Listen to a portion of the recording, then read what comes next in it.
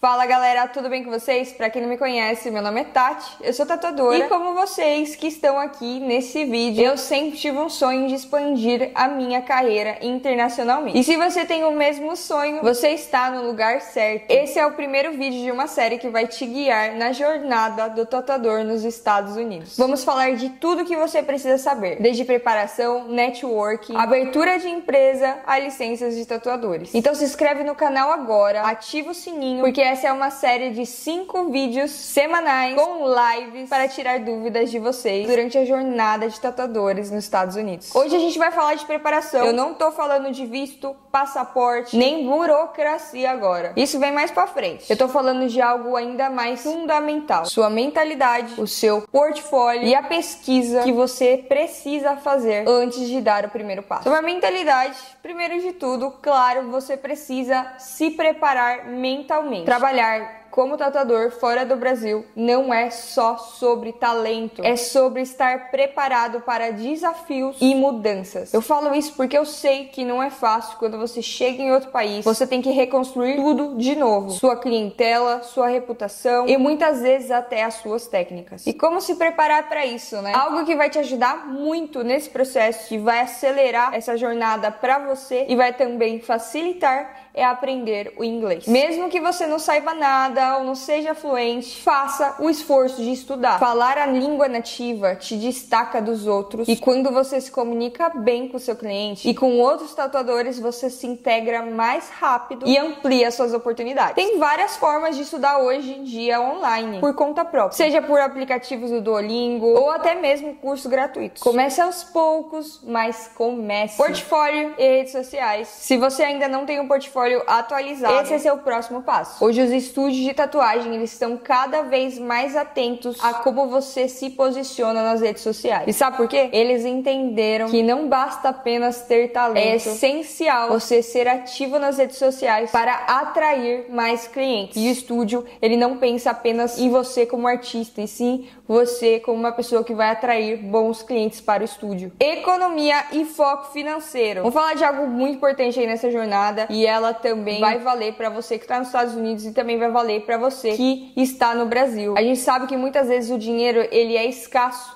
no começo e pode demorar um pouco para você estabilizar nos Estados Unidos. E tá tudo bem. É parte do processo. Foco no objetivo. Aqui nos Estados Unidos é muito comum pessoas terem mais de um emprego para realmente alcançar os seus objetivos. Então, se no Brasil você não vê ainda como tatuador essa possibilidade de juntar dinheiro, de realmente planejar uma boa quantia para ir para os Estados Unidos já mais preparado, você também pode encontrar maneiras de conseguir dinheiro com um segundo trabalho. Eu já vi muitas pessoas que vão casar, que têm algum sonho, que vendem doces na rua. Quem quer realmente faz acontecer. Se você realmente tem um objetivo ali de guardar dinheiro, esquece festa, esquece balada, esquece bebida, esquece amigos. Realmente quem vai mudar a sua vida é você. Quando eu cheguei aqui, o meu primeiro trabalho não foi de tatuagem, foi em um hotel como recepcionista. Mas muitas pessoas aqui têm uma realidade diferente. Eu consegui essa oportunidade porque eu já falava inglês. Estava enferrujado, mas foi um lugar muito bom que eu desenvolvi e melhorei ainda mais o meu inglês. E esse trabalho ele me deu a possibilidade de entrar num estúdio de tatuagem e continuei no estúdio e no trabalho do hotel por um tempo, até realmente eu conseguir me estruturar ali no estúdio e aquele valor que eu já estava ganhando ali de tatuagem no estúdio, poder me manter ou pelo menos me dar um pouco melhor da vida que somente o hotel me dava. Eu também precisava de um pouco de paz, que a gente fica sem dia de folga, a gente fica realmente estressado, então é uma fase complicada, mas a gente sabe que é uma fase